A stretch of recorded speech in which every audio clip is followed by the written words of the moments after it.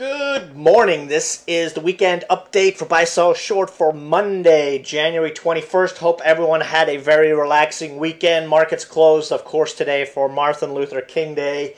Actually, a pretty bullish session on Friday, considering that we had a long weekend and the market actually closed with some decent-sized strength. We still have a lot of uncertainty out there, a lot of hesitation by a lot of traders, and you can tell that by really the lack of movement in a lot of the speculative stocks. But the larger caps, small caps, as shown by the Russell 2K index, continue to attract buyers, all-time highs almost every day this past week.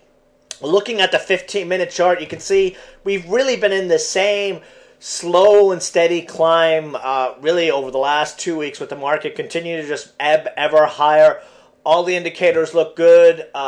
We look bullish going into tomorrow. One thing from Friday's numbers, what we're seeing in the market right now is probably in large part to do to Apple right now, a hesitation to move into a lot of technology stocks.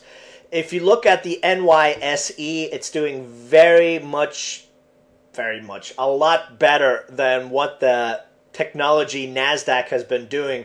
New highs on Friday in the NYSE were 90 to 1. I think it was 500 plus new highs to 40 or something new lows. Very, very bullish out there. I've seen that noted in a couple of other market commentators talking really about the strength that's out there in non-technology stocks. And again, Apple is the big driver of that. That could change on Wednesday when Apple reports their earnings for the last quarter.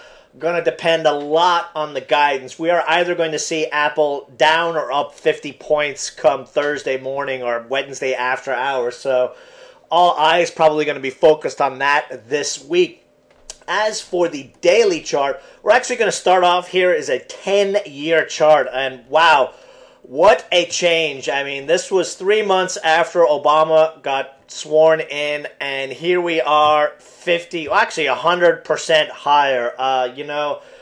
I remember back here when I said that a Democrat president was very, very bullish for the stock market, and people laughed at me. I gave the stats going back 100 years, and the naysayers who will not believe anything you tell them will say it was the Fed, it was what. We really don't care about the reasons. The market is up 100% under a Democratic president. Let's see if the second term follows suit and we see Dow 20K in 4 years' time. But as for the 10-year chart, you can see we are right at the breakout, 13.3 or 661. Next target is the all-time highs at 14,198. And again, I find it hard to believe that we're going to get this close to these highs. I mean, 500 points is a good week in the market without us trying to test this level. Some positive news came out late last week. The Republicans are looking to kick the can down the road for 3 months, extend the debt ceiling for another 3 months. So I view that as bullish for the market right now, and it gives us a reason to continue this rally into February and March before the chatter picks up. Again, it's going to depend a lot on the earnings reports that come out, but the market's been kind of shaking off bad earnings reports, so there is definitely a bullish bias in this market right now, and I do not believe it is going to end anytime soon. What we want to see this week is the money flow back into the speculative stocks, and that's what we're going to be keeping a strong eye on. Russell, as I mentioned, continued its nice breakout. It's overbought, but as we know, just like oversold markets can become more oversold, overbought markets can become more overbought. Simple as that. Let's jump into some stock plays, though. ASTM. We jumped into this one a couple of days ago. Laggard stem cell stock did the typical dip and rip that we went over in the last video, wherein the stock breaks out and then falls all the way below the trend line and support and shakes everyone out. And the last 2 days, this stock has pretty much done exactly what Novotel did for us. Recall when we jumped into Novotel, dipped for a couple of days, looked really, really bad going into that Friday, and then it ended up throwing in a 30% move. I believe we are going to see a similar setup here on ASTM. As you can see, volume has been very, very high over the last couple of sessions. So whatever sellers are in the stock are getting pushed aside. The weekends should have scalped out that jumped into that pop the other day. 140, 141 break again should set us free for a very nice move. Now, the stemmers got a little bit of a bid action late on Friday. There was some chatter rolling around about the Supreme Court not taking up a stem cell bill that was bullish for the stem cell stocks, but that was a week old. The news may not be out there. I actually didn't know it myself, so that could give the stem cell stocks somewhat of a boost this week. And actually, one of them, ATHX on Friday, was actually trading 127 to 130 in after hours on Friday. I didn't see any news out there, but someone was buying it up. So let's see what this week brings us. That 200-day moving average at 133, a break of that, and we are off to the races. And this is a steeply undervalued stem cell play, in my opinion. They've got a lot of pokers in the fire. You've seen a lot of chatter about the diet drug companies, Arna, VVUS. These guys also have a diet drug in development with Pfizer, so keep that in mind. They've got a lot of things ongoing right now, and I really think their pipeline is excellent. Could be a very, very nice week for these stem cell stock plays. DRRX, we have been watching this stock for the last month, waiting for this breakout, and Friday it came, and we actually closed pretty strongly. We got as high as 108, 109. Some of the weekend flippers came into the stock, and then they painted it at 103.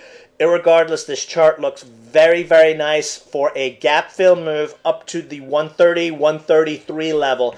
110 should bring the chasers in on Monday. The chart looks great. The volume was fantastic on Friday. Indicators look very, very good. Stochastics held the 50 level, busting up. We have positive money flow on Friday. Unbalanced volume is ticking up. Just a very, very strong chart that could see a nice 25-30% move early this week. Little biotech stock to keep an eye on. GNVC, very low volume play, but nice little breakout move. This price point has been doing very, very well. 160 could bring the chasers in here, and as you can see, this low float, low volume stock likes to spike when it has an excuse, and the 200-day moving average at 193 is calling. Very strong support at the 20-day exponential. Very nice chart. Something could be brewing here. Got nice little volume increase on this one on Friday out of the blue, so perhaps we're looking at some positive news. Got leaked, and definitely one to keep an eye on this week. KIPS. Big volume spike on Thursday.